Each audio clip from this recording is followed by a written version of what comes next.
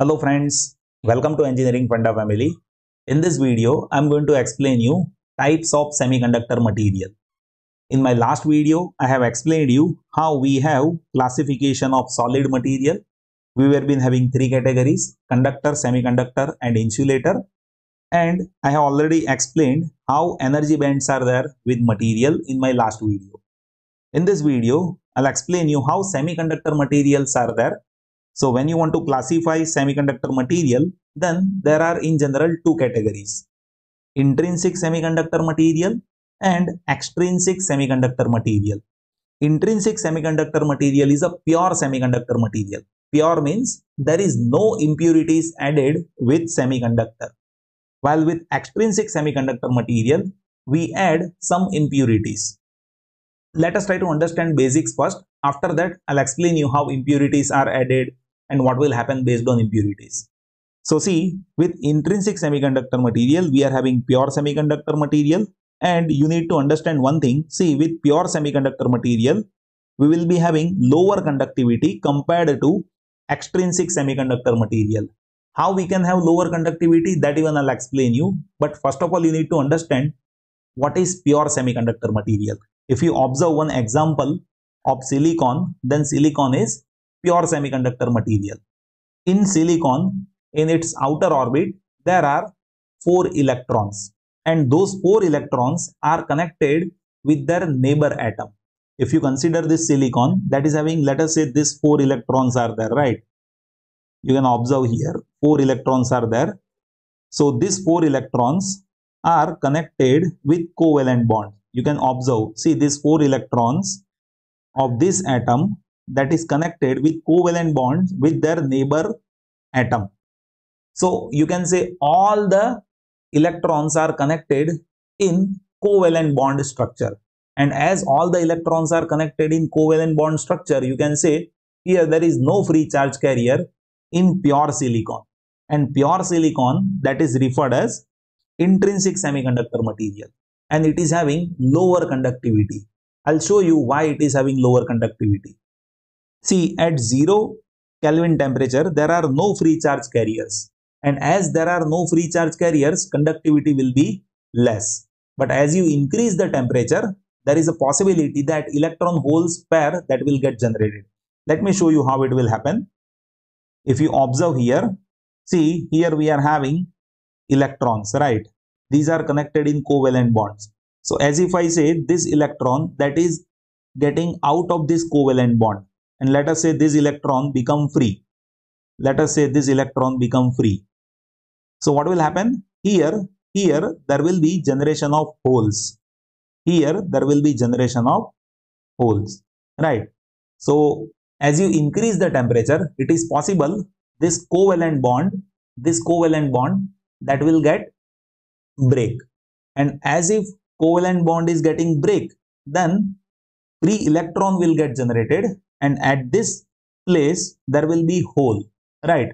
So here there is electron hole pair generation. As if you increase temperature at 0 Kelvin, there is no free charge carrier, but as you increase temperature, free charge carriers that will get generated over here, right? It has equal number of free electrons and holes. Why? The reason is all the electrons are connected in covalent bond. If one electron is getting free, then there will be one hole, right? See, electron is having negative charge, hole is having positive charge. That is how we consider things, right? So here equal number of holes and equal number of electrons will be there. It has negative temperature coefficient.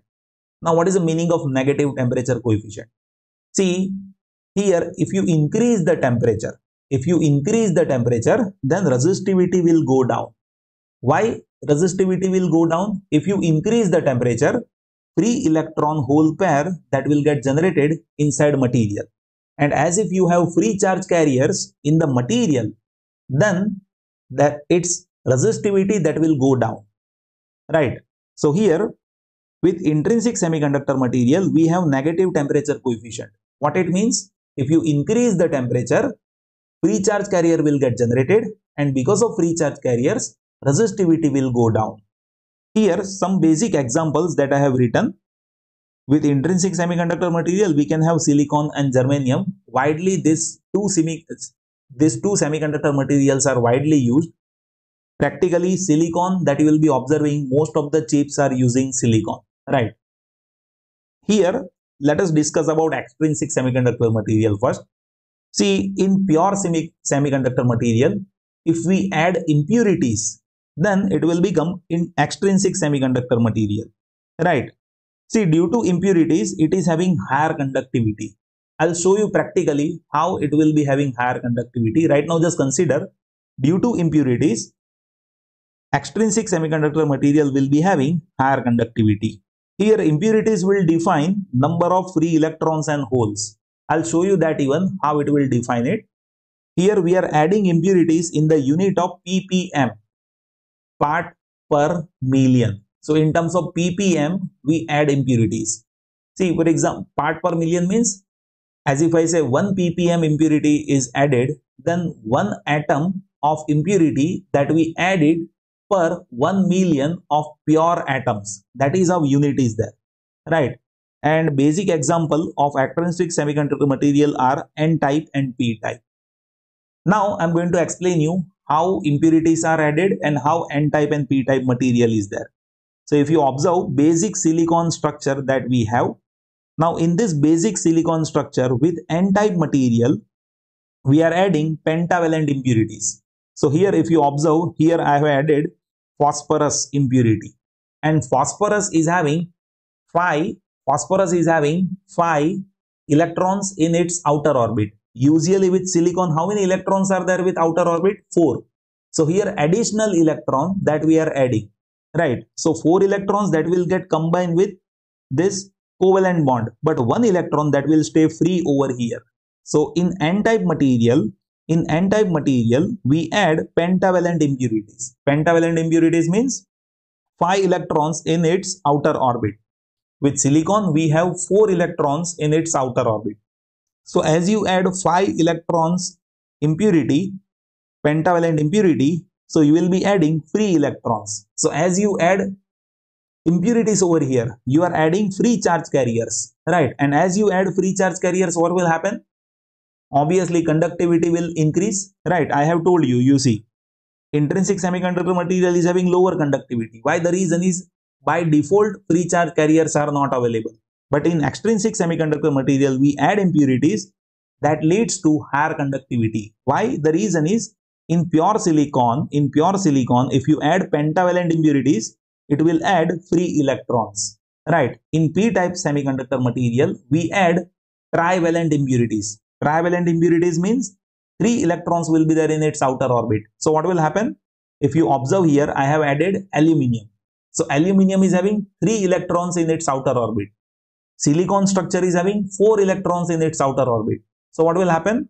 1 electron space will be vacant over here, and that is referred as free hole over here. So as you add trivalent impurities in p-type material, you are adding free holes, and in n-type material you are adding free electrons. So practically we are adding free charge carriers that leads to higher conductivity in extrinsic semiconductor material like N-type and P-type, right? Now let us discuss about some basics of N-type and P-type. See, in N-type we add pentavalent impurities, means in its outer orbit 5 electrons will be there. So with every impurity 1 free electron is added, and that's why it is also referred as donor impurity. Donor impurity means here we are donating 1 extra free charge carrier as electron, right? Here impurities can be from group of 5 like phosphorus and antimony. So in N-type semiconductor material, practically we add phosphorus and antimony. Here majority charge carrier with N-type, that will be electrons. Why? The reason is, number of impurities will leads to number of free electrons. So here with this material, majority charge carriers will be electrons, and as you increase the temperature, some electrons will go out of this covalent bond and it will generate electron hole pair that may leads to holes, but minority carriers will be holes over here. With pure semiconductor material, electron and holes are equal, but with N-type semiconductor material, we are adding additional impurity with additional electron. So here majority carriers will be electrons and minority carriers will be holes. Now, when you want to understand how p-type semiconductor material is there, then in p-type semiconductor material, we add trivalent impurities, which is having 3 electrons in its outer orbit. And because of that, what we do, we are adding additional free hole. Means electron space is vacant, that is referred as free hole, right? As if electron space is vacant, that is referred as free hole. So you can say here we are adding free holes over here with impurities. And this is also referred as acceptor impurity. Why it is referred as acceptor impurity? The reason is this hole is having tendency to accept the electron. This hole is having tendency to accept the electron. That's why it is also referred as acceptor impurities. Some examples that I have listed here, impurities from third group, that could be aluminium or boron, right? So here we can have third group impurities like aluminium and boron. Here majority charge carriers will be holes as we add trivalent impurities over here, and minority charge carriers, those are electrons over here, and those minority carriers can be generated because of covalent bond is getting break due to some reason. Now, if you want to understand how covalent bond is getting break in any semiconductor material, then all you need to do is you need to increase the temperature. For example, if you apply heat to this material, then these electrons will break covalent bond and it will get free. So as if electron is getting free over here, it will generate electron hole pair, right? There is one another way by which you can have breaking of covalent bond. You can apply higher potential difference in between two terminal of material, by which we can generate electron hole pair. And third way is by applying higher electric field through the material. If you apply higher electric field through the material, then also you can generate electron hole pair over here. So this is how basics are there with semiconductor material. I hope you have understood this. Still, if anything that you would like to share, please note it down in comment section. I'll be happy to help you. Thank you so much for watching this video.